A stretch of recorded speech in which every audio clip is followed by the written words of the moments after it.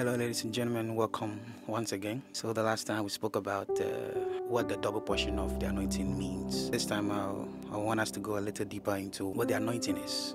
The anointing is a physical indication that someone has been called and commissioned for God's work. When it's time for God to send you out there, He will commission you for His work. There is the calling, the waiting, and the sending. Okay. Maybe someday we'll go deeper into the calling, the waiting, and the sending. But when it's time for God to send you, He will commission you. There's that physical indication of it. He will commission you to go out there, and then definitely when you go out there, because you have been equipped, what will happen is that you will come back with the results. Physical indication that you have been commissioned for God's work. So what do I mean by that? Let's look at 1 Samuel chapter 16 verse 13. So Samuel took the horn of oil and anointed him in the presence of his brothers. And from that day on, the Spirit of the Lord came powerfully upon David. Samuel then went to Ramah. So you see, what happened was that day, it wasn't as if the Spirit of God wasn't with David.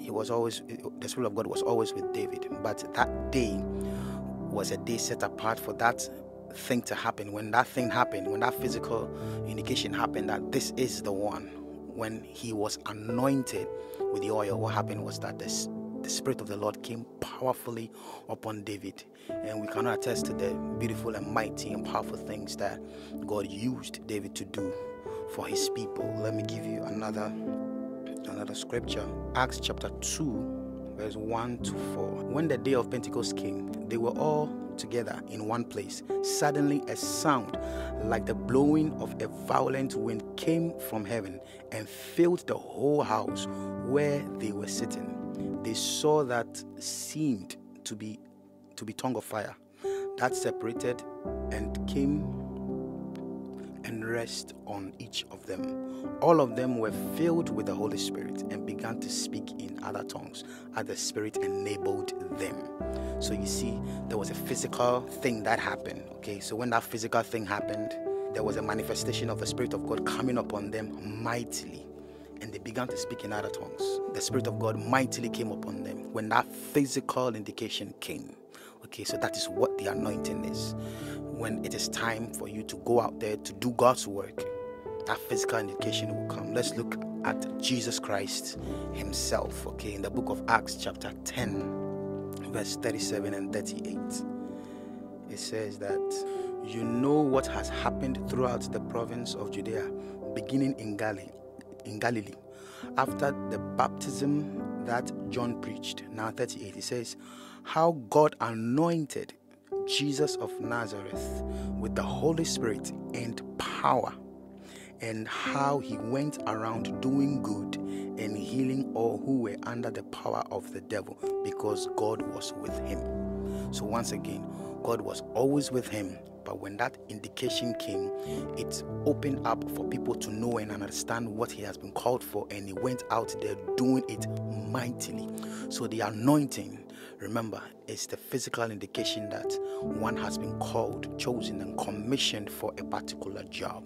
It could be a public anointing, it could be a private one. Whichever ways, when you go out there, the Spirit of God will equip you, will empower you to do His will. So what's going to happen is that people will bear witness to the anointing of God upon your life.